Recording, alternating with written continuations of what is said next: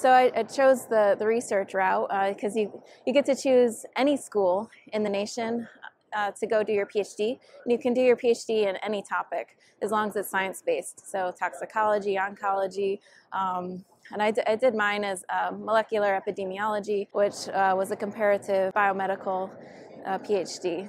Well, we're very understaffed right now. That's why we're recruiting, trying to find veterinarians that will either pursue their PhD or that already have their PhD to help us. I think we're about 50% fill right now, which is up from the last couple years. Yeah, so I'm the only one at RARE, at the Center for Infectious Disease Research, and there's at least 4 slots there. So we're pretty short-staffed right now. The challenge is that we're very busy at our job, so we're not out publicly talking to folks. We're very studious and, in the laboratory and working on our research.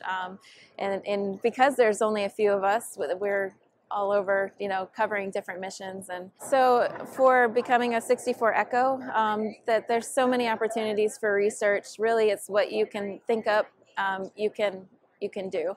You can go to any university, talk to any of the PIs, the principal investigators, and see what they're working on.